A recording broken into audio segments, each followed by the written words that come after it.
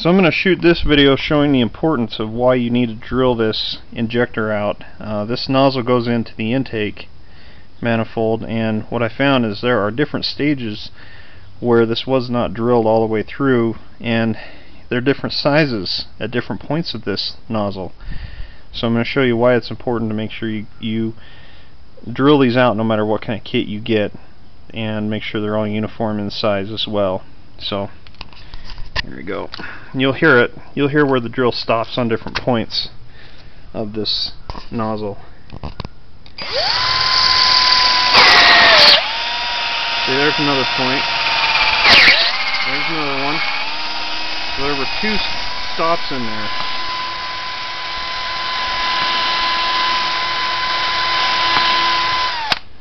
Okay. So now I know that this nozzle is the exact same as all these ones that I drilled out, and it's nice and smooth inside. You don't want any kind of restriction when you're putting this in. There you go.